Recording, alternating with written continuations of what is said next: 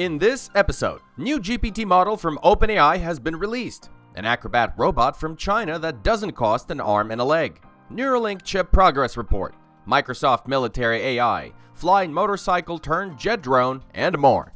Let's hit it.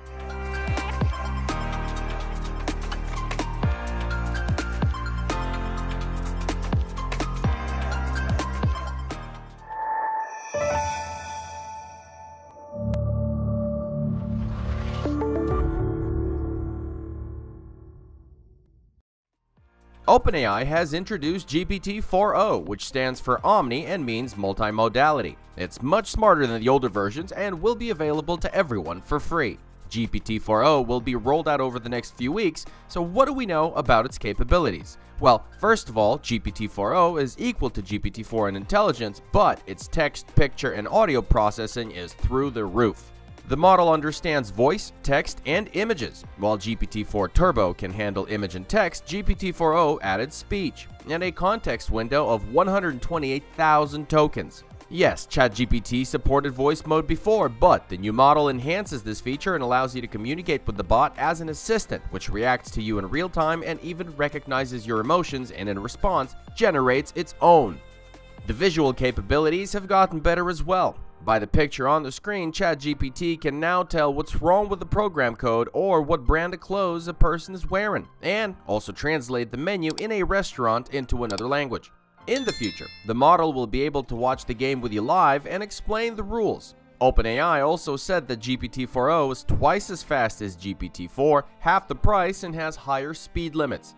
The silver lining, though, is that due to fears of misuse, the company will only launch voice support for a small group of trusted partners for now.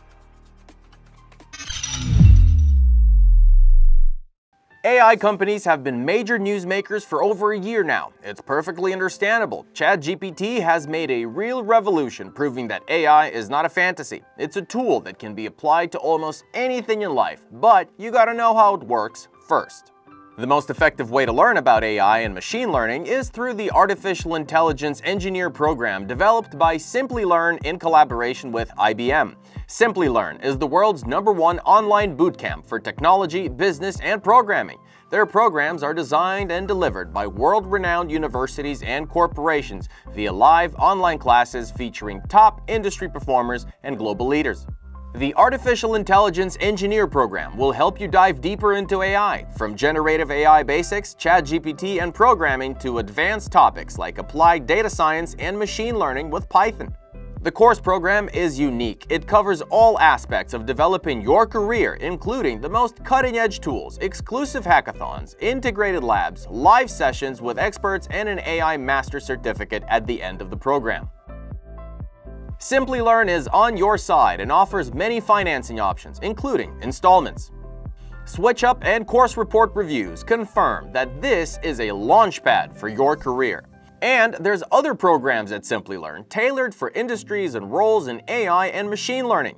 Take a step towards advancing your career with our sponsor of today's video, Simplilearn.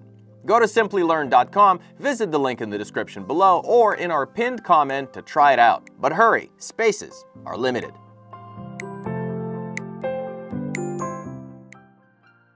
And Neuralink graced us with an update about their brain implant experiment. In February, you've already seen a video where the happy owner of the first chip played various games by controlling the mouse cursor with his mind. Now, 100 days after the operation, details emerge. Turns out, during the first weeks, some of the implant threads began to come out of the brain, which led to data loss. To solve the problem, engineers changed the device's algorithm to make it more sensitive to neuron signals and improve the method of converting them into cursor movements. After a few weeks, the patient, Nolan Arbo, was able to use the implant to control his laptop from different positions, including lying in bed. At the same time, the speed and accuracy of the cursor control reached a rate of 8 bps. In comparison, engineers achieved 10 bps with a mouse. Neuralink's current goal is to further improve efficiency of cursor control as well as to expand the implant's capabilities, such as text input. In the future, the company plans to enable the implant to control robotic arms, wheelchairs, and other devices.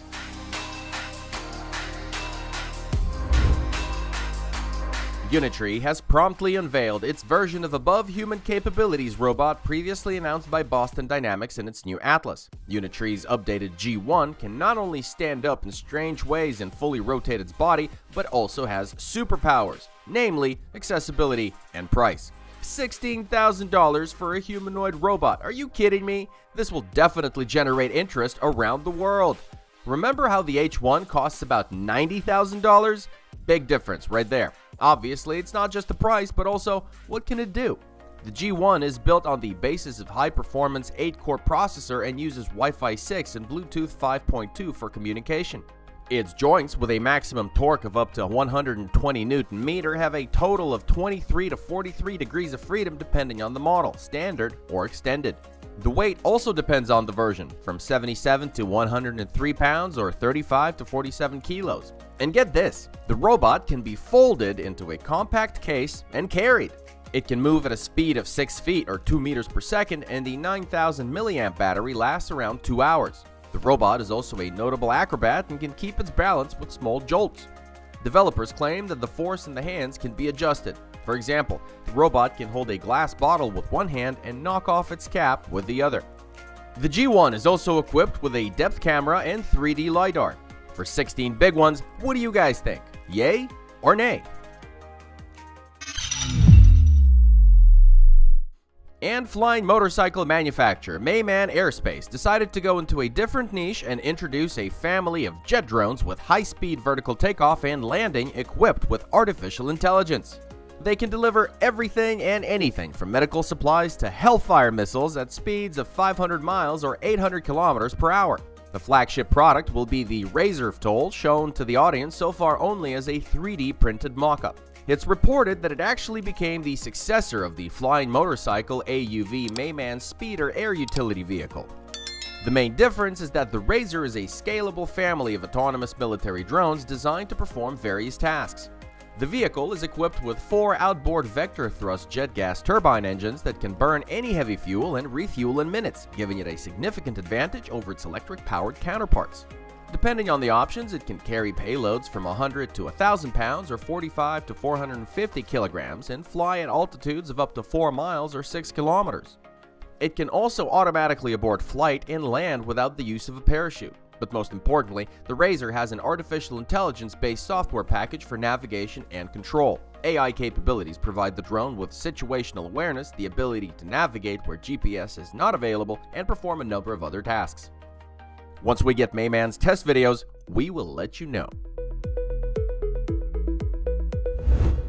Meanwhile, Microsoft has released a chatbot for US intelligence services. The company presented a generative model of artificial intelligence based on GPT-4 developed specifically for spooks. The company presented a generative model of artificial intelligence based on GPT-4 developed specifically for spooks.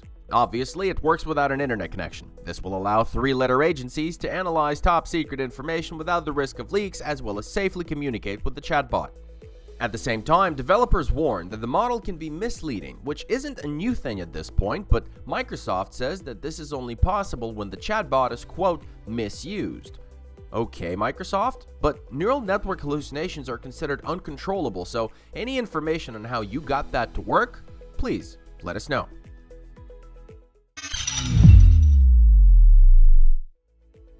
More on AI. GPT-4 has found another job for itself. AI is now training robots better than humans.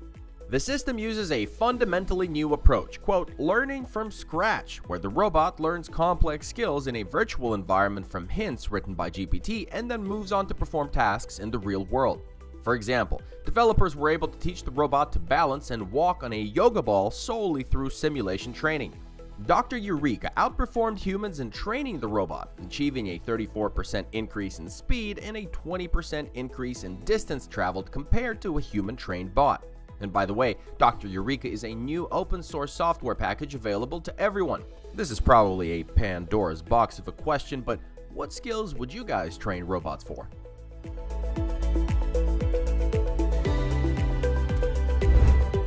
Artificial intelligence has synthesized 32 candidate cancer drugs that have shown excellent interactions with the MEK1 and mTOR signaling proteins. Polygon was developed by researchers at the University of California, San Diego. The Polygon platform is unique in that it can search for molecules with multiple targets. Quote, suppressing both proteins allows killing cancer cells since inhibiting only one of them is not enough, end quote. Remarkably, the drugs had very few off-target reactions with other proteins. This indicates fine-tuning of the drug to its intended targets. The AI was trained on more than 1 million known bioactive molecules with detailed information on their chemical properties and interactions with target proteins. Polygon is able to generate original molecular compounds based on desired chemical properties. To do this, scientists simply need to tell the AI how the future drug should interact with target proteins. Currently, scientists continue to test the properties of candidate drugs and are constantly on the lookout for new ones.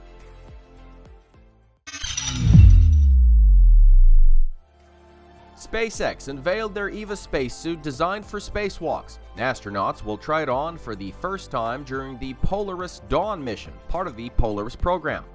Led by billionaire Jared Isaacman, 2 of the 4 crew members will walk out into space while aboard the Crew Dragon. All 4 will wear EVA spacesuits since, due to the ship's lack of an airlock, all will have to operate in depressurized conditions. A Skywalker device will be installed in the forward hatch with arm restraints to help the astronauts exit the ship. To test the spacesuits, the crew must undergo a special program that evaluates the mobility and performance of the spacesuit in microgravity. SpaceX engineers have already conducted a series of tests in vacuum conditions where the Crew Dragon capsule was subjected to complete depressurization with 4 dummies inside. Polaris Dawn participants plan to spend 5 days in orbit, starting in an elliptical orbit with an altitude of 120 to 750 miles or 190 to 1200 kilometers and culminating at 870 miles or 1400 kilometers. After collecting data on the radiation environment at this altitude, the craft will lower the orbit to 430 miles or 700 kilometers where the spacewalk will take place. The crew plans to test the reliability of communications via Starlink satellites as well as conduct a number of scientific experiments. Good luck to you guys!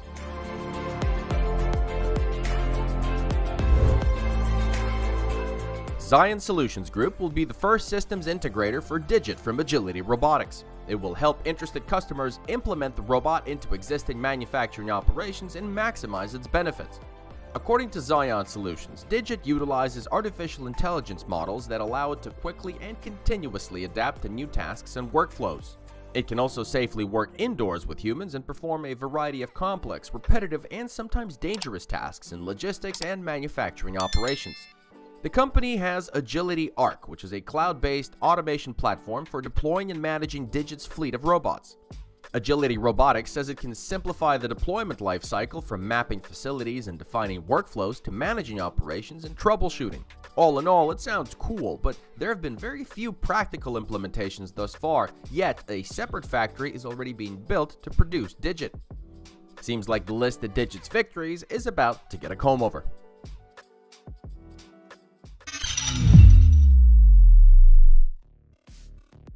And finally, an original solution from Romila Lab. Here, the engineers have taught the Ewok robot to move with the help of an ordinary tape measure. The maximum range of action, by the way, is 4 feet or 1.2 meters.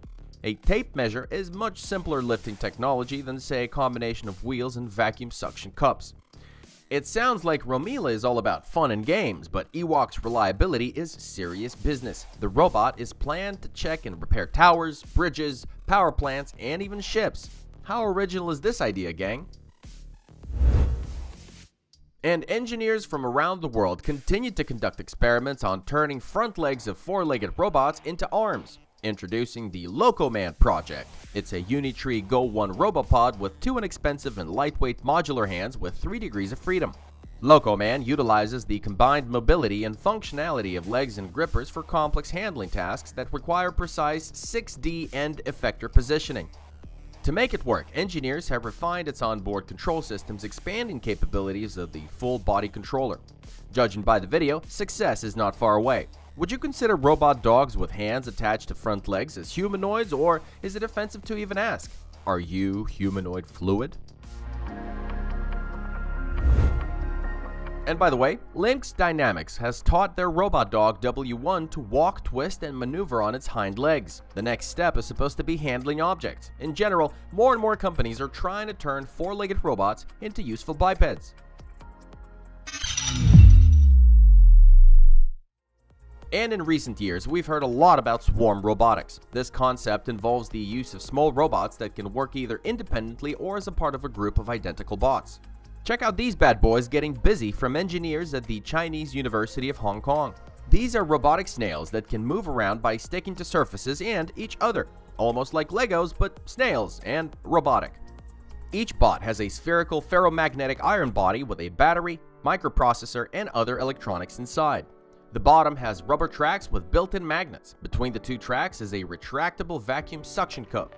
When the robot moves in quote free mode, the suction cup remains extended and de-energized.